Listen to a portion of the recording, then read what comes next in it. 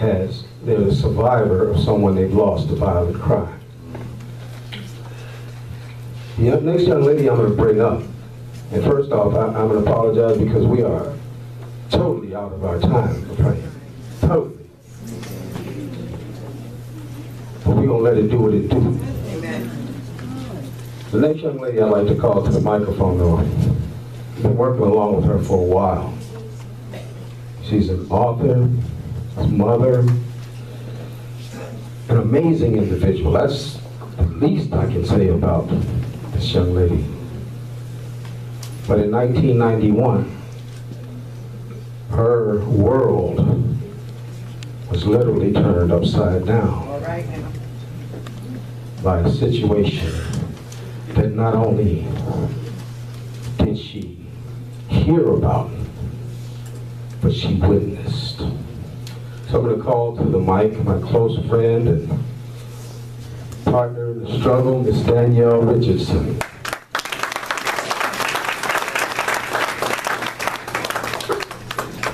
Good evening, everybody. Good evening.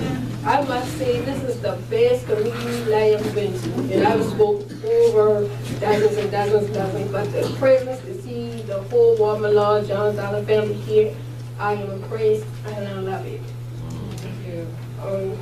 First thing I would like to say to the family of the bar and God's family, I keep you in your prayers. Amen. I know too well what you're going through and how you feel. And I can't say that the pain going to be over in a day, on a week or two or years. Because like in 1991, June 18th, 1991, I was a child living in a domestic violence household from the time I was 4 until the time I was 16. I saw my mom beaten, put guns to her head, and ultimately, I was in a struggle trying to save her life after our stepdad stabbed her 37 times. Where she lost her life in that battle. But it wasn't a few days later, he couldn't take the pain that what he had done, and he ended his life. So my brothers and I, we lost a parent, both parents, within a matter of 3 weeks. That left us in a world where we knew nothing on how to survive. But before my mom left this world, she taught me one main important thing that I always should live by, and that was faith and to believe in God. And at that time, that was the only thing that I had was my faith in the Lord. And for over many years, I went through depression, different mental illness, suffered from PTSD, and been on every type of nerve medicine that they can possibly give me that prescribed by a doctor. But nothing, no medicine of no kind can ever take away the sight and the pain that I felt from witnessing my mother die. You know, as a child, you know, you don't supposed to become the protector of your parents. But for me, being the oldest in my family, that was my role, to be protected, to make sure everyone was all right. And I felt that I had failed because I had let my mom die. Even though I was just a child and it was not out of my control. But as I got older, and I realized once I got into church that I only could do what I could do at that time. But the Lord had prepared me to be able to do a bigger and better mission. And that was to be able to stand here before you all, not just to tell you my testimony, but to let you know that domestic violence is not a private family matter. Amen. Amen. And it's not a private family matter when you walking outside your doors and you have bruises and you can't see and you have to keep telling lies upon lies and saying that, well, this happened, or I fell down the stairs, or I broke my ankle. That's not a private family matter anymore because people are seeing, they know what's happening. But as a community, I ask and stand in front of you, when you see those things, don't brush it off as being a private family matter, or that's just going on in so-and-so house. Because what goes on in so-and-so house is going on in your community. And when you don't speak on it, when you don't talk about it, you don't recognize it, or you don't be there for that person, when that deadly day comes, it's not only going to look bad for that family, but it looks bad for that community. You know, everybody wants to know, well, where was so-and-so when that was happening? Or ain't nobody know that this was happening to that person. But everybody knew. Everybody in this institute seen it. When my mom was going through what she was going through, we lived among a lot of people. A lot of people knew what was going on. But they choose to say, well, that's their business, we ain't gonna worry about it.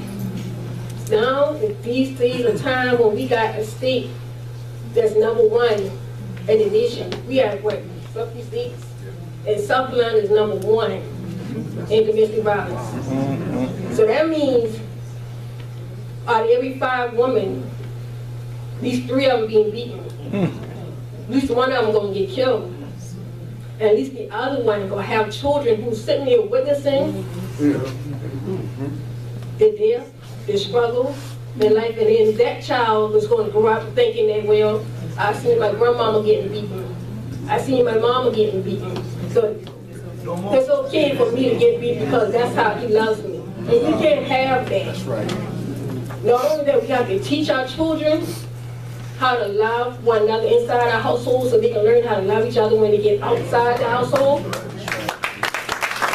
have to make sure that this home is the love of life has got to love all the time. You know, if you see someone next door and they're going through stuff, and you see their children going through it, because you know the children going through it if the mama and the daddy going through it. Sometimes you might can't get to the mama and the daddy, but the children, they're always looking for an outlet. They're always looking for somebody to talk to.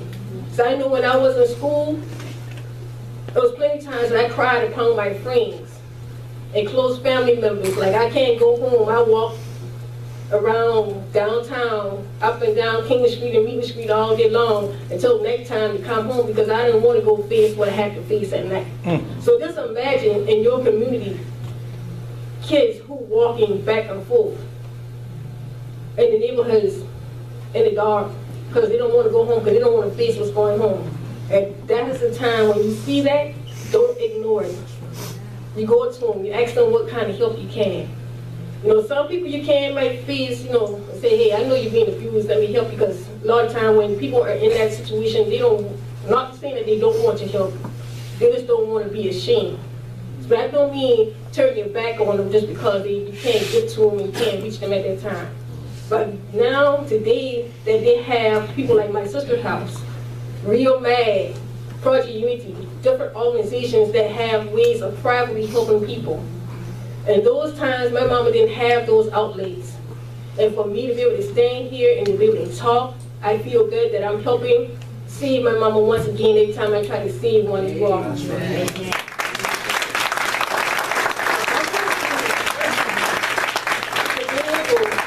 They take the initiative as a community when you leave here today that I am my brother's keeper. I am my sister's keeper.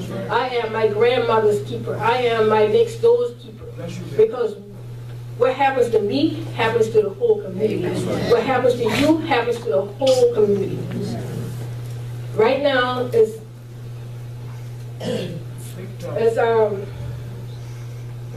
February. And since August of last year, we had 22 people murdered from domestic violence. Some were men, women, and some were children. Some, right now, they got the craziness going on with tax money. The people killing their whole family over a tax refund. Over a few $1,000s that going to be spent in a month. Children are being taken out of this world.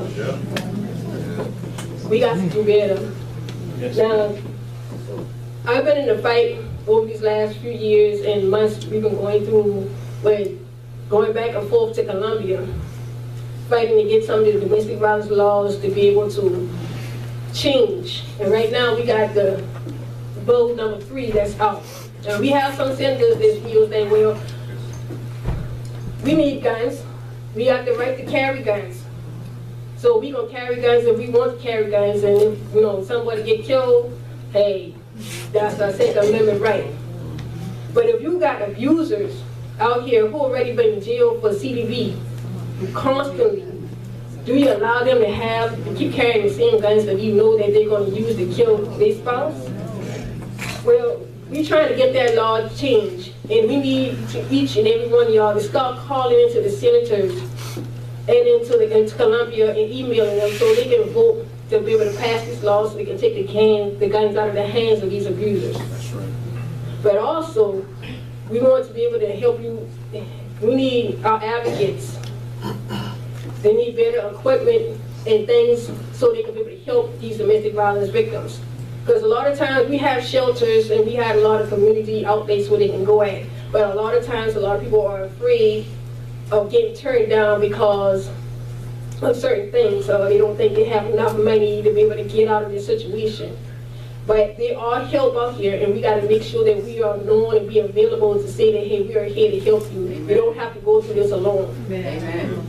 So when you see my sister house or Real Mad or Project Unity, any one of these groups, they come out here and they're speaking, or you see they have something going, support them, because they are here to be able to help you. Yes. Not all of them are victims, but there are people who are saying that they're tired. They're pissed, they're mad because they're tired of seeing these women getting killed or beaten, or these children going through things over and over and over again. And I want, before I close out and sit down and let somebody else have the mic, I want y'all to be able to take a pledge in the heart. You know, when you go out and you know what's going on, you see something going on, reach out and help that next person. Amen. Even if they're just telling you that, just give them a hug and say, I love you. That I love you, I care for you, that carry more powerful, more heartfelt, more than words can ever explain. You love thy neighbor because the Lord says so. Amen. And thank you, and I thank you for your time. And also, you know, think of me. I was a child who grew up in this stuff. So a child who closed her own mama's eyes before a corner even can come. I was a child who was raised basically on your own, a child who adopted her younger brothers so that they can be able to have a peace. I'm a person that's here to tell you your story so that one day that you can be able to help change somebody else. Amen. Thank you. Amen.